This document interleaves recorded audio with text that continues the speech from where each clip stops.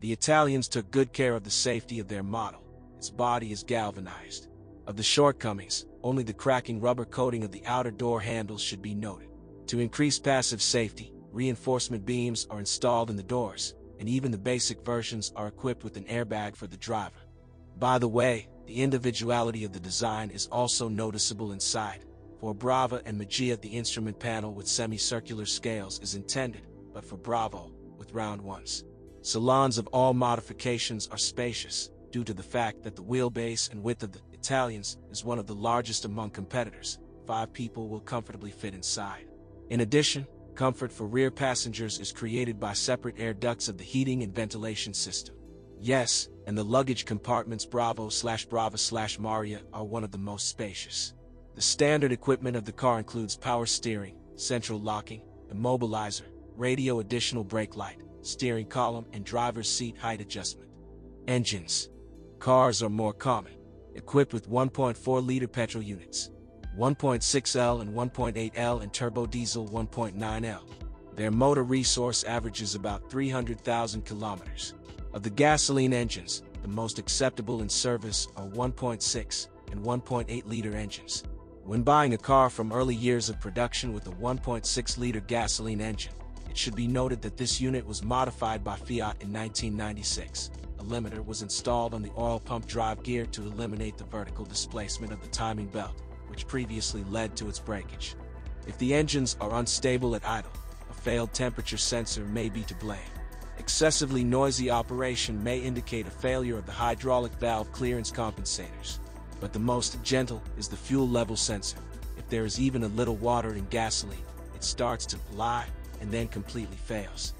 Diesel units are quite reliable, although somewhat more expensive to maintain. Every 40 to 60,000 kilometers it is necessary to adjust the thermal clearances of the valves. In winter, starting the diesel engine is greatly facilitated by the factory fuel heater built into the fuel filter. Untimely replacement of the coolant often leads to failure of the thermostat. Sometimes the cause of the engine overheating can be a broken thermal switch of the electric fan. Transmission. Fiat has been cooperating with Volkswagen for a long time, thanks to which some Italian models are equipped with German gearboxes. In particular, Bravo/Brava/Marea are equipped with Volkswagen 4-speed automatic gearboxes, although we rarely see cars with this type of transmission. Most often come across cars with a 5-speed mechanics. In general, the gearbox is quite reliable, but for long-term operation, only semi-synthetic oil with a viscosity of 75 W90 should be used. Mineral water can disable the gearbox. The clutch on average serves 80 to 100,000 kilometers, and too much force on the clutch pedal is a sign that the driven disc is on the way.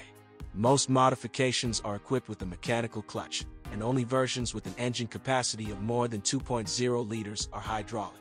The most responsible approach should be to replace the clutch on a 2.4-liter turbo diesel version.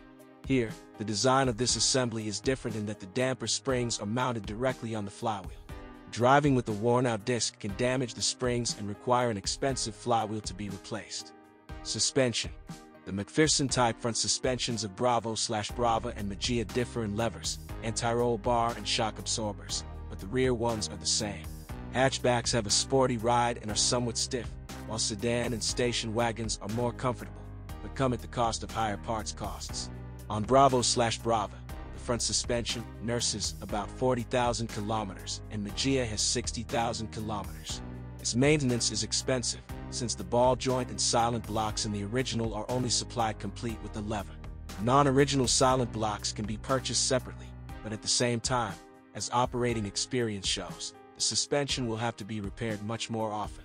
The stabilizer struts serve about 30,000 kilometers. The rear suspension is independent and lasts about 100,000 kilometers, after which, as a rule, it is necessary to change the bearings of the levers and the pillows of the rear subframe. Steering. The rack and pinion steering of all Italians is equipped with hydraulic booster. It is very powerful and makes it easy to turn the steering wheel even in place. However, this has a negative effect when driving at high speeds. Feedback on the steering wheel is practically not felt, so extreme caution is needed when maneuvering. When replacing tie rod ends, please note that they are different for Bravo/Brava and Marea. Do not forget about changing the fluid in the power steering. Otherwise, the steering rack seals may leak. Basically, it is indestructible, although it can be repaired at domestic service stations. Brake system. There are no problems with the brakes during operation. They are quite effective even in versions with rear drum brakes. The Bravo Brava Marea family does not have any major drawbacks. Therefore, those who need a stylish and relatively new car may well opt for these machines.